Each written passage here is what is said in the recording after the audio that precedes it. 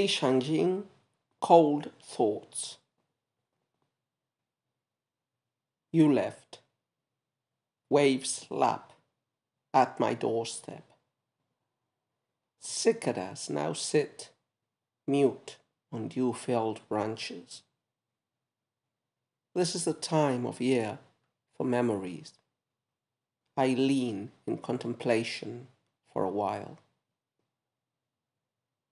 Spring's distant as the dipper in the north.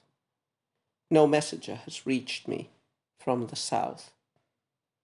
Here, at the world's end, I search for signs in dreams to ease suspicions that you found another friend. So we continue with Li Shangjing's poems. This is the fourth out of the 5 that are included in this anthology in the pentasyllabic new style regulated form. Like the other poems that we've been encountering, this one has a pretty conventional topic, cold thoughts. So cold here, the cold in the title, I imagine, is meant to refer to the coldness of the season in which the poem is set, which seems to be pretty clearly autumn. There's no, there's one image that seems to be very clearly pointing to autumn. The others are indirect. But also they are cold thoughts in the sense that they are sad thoughts. Cold as in the heart feeling cold and the heart feeling sad. The topic of the poem is, of course, separation. Not exactly parting, because in the context of this poem, both the poetic persona and the unnamed friend who is referred to in the poem have already been separated for an unspecified amount of time. But remember, separation is a very common theme of Chinese poetry, along with parting. Parting is the beginning of separation.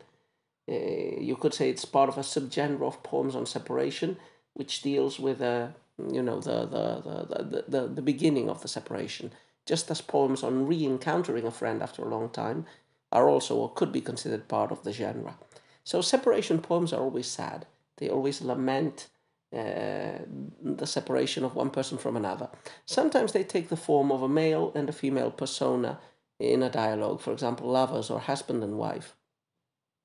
But a lot of the time, I think that would be the case here, although classical Chinese is notoriously unspecific most of the time about genre and number and gender.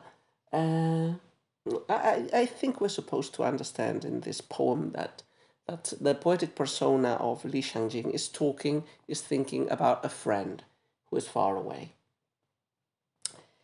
So we've already seen also how the Chinese like to pile up the background elements, the macrocosmic elements, with the microcosm of the poet's feelings. So here the feelings are sadness at separation, which generally includes overtones of sadness at the passage of time and aging.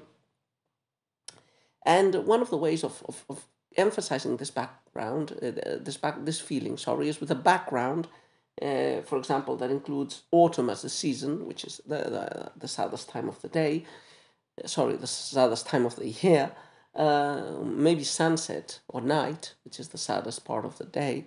And other elements, for example, images from nature that also connote sadness or coldness. Not too much of an imagery here. Not too many natural images here. But let's take a look at the poem as usual, couplet by couplet. Okay, first couplet. You left.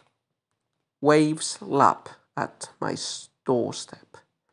Cicadas now sit mute on dew-filled branches.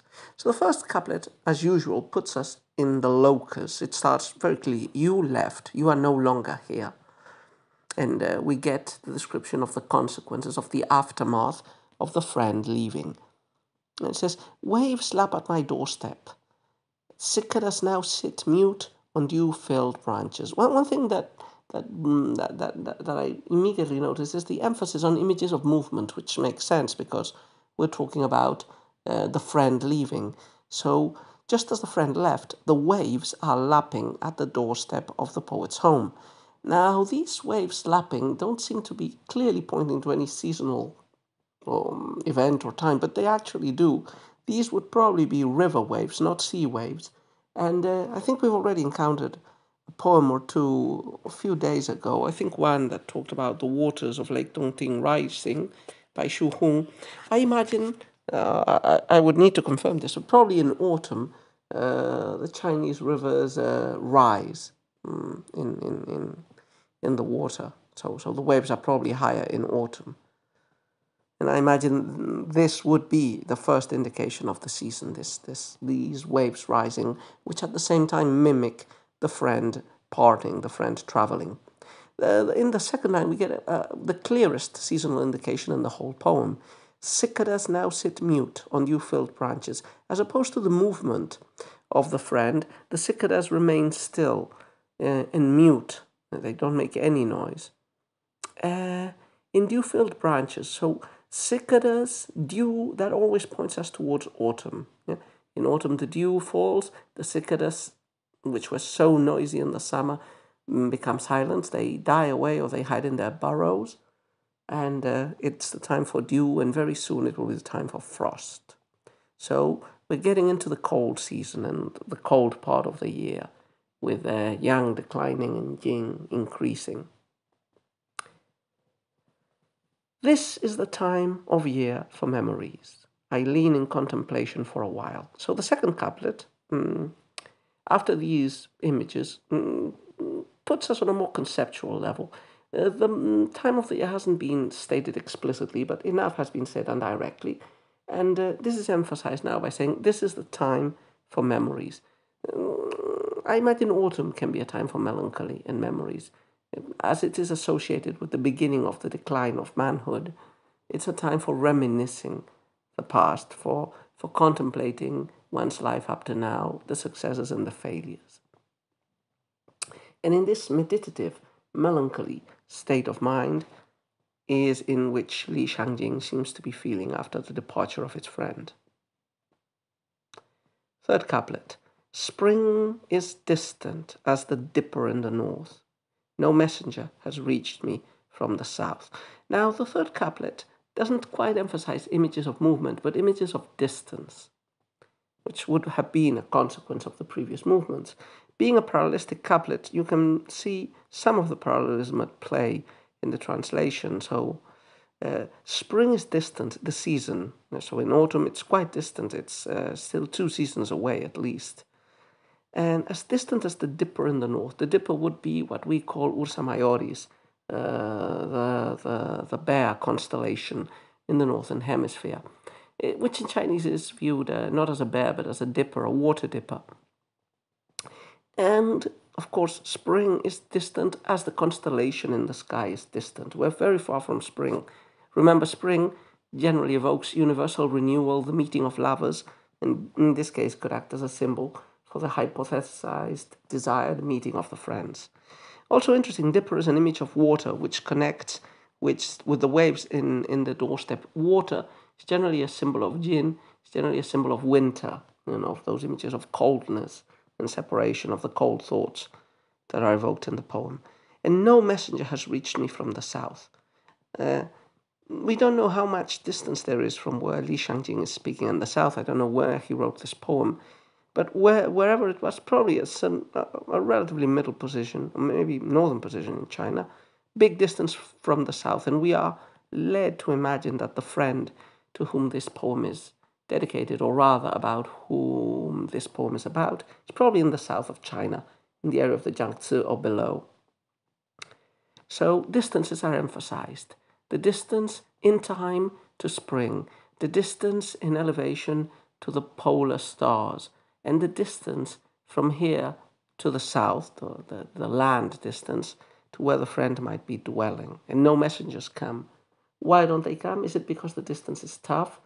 Or is there another possibility? That other possibility creeps into these sad thoughts, into these contemplations of Li Shangyin, and is clearly vocalized in the last couplet. Here, at the world's end, I search for signs in dreams to ease suspicions that you found another friend. So interesting, in the last couplet, the poet seems to place himself at the world's end, which might seem to indicate that he's in some peripheral region, probably not in the south because his friend is in the south. He might be maybe at the border region of the empire in the north. I don't know. I don't have enough background information. And anyway, he is far from his friend. He is upset at not receiving news from him, and he's exploring dreams. Remember, in a lot of poems, dreaming, traveling in dreams is the way to reach the loved one or a friend who is far away. And he searches in dreams to make sure that the lack of communication is not because his friend in the remote south has forgotten him or substituted him for another friend. So, if this poem was actually sent to the friend, it would feel like a little bit of a mild complaint, like, hey, have you forgotten me? I'm receiving no news. I've received no news from you for a long, long time. And okay, that's it. Just would like to say I've checked a couple of other translations of the poem. They're wildly, wildly different. That shouldn't be so surprising. We've talked before in the past that Chinese lines tend to be, in classical poetry, very condensed. We get no indication of the subject. We get verbs that, depending on the context, could be acting as adjectives. We get no indication of tense. And, sometimes it's not clear who and how many are the subjects of the action, who and how many are the recipients of the action in each line. So, there's... And I think I've read also somewhere that Shangyin is, even more of a culprit in this area. This ambiguity, this open-endedness was cultivated by the Chinese scholar officials as a virtue in itself, being very synthetic and very evocative. Very few characters with very many possible readings. So in this matching up, in a way, the literary criticism of the new criticism, the critics of the English 20th century that valued ambiguity so much in classical poetry. But anyway, be it as it may, this feels, let us conclude, as a pretty conventional poem on the separation of friends and on the sadness that is a concomitant consequence of such a separation.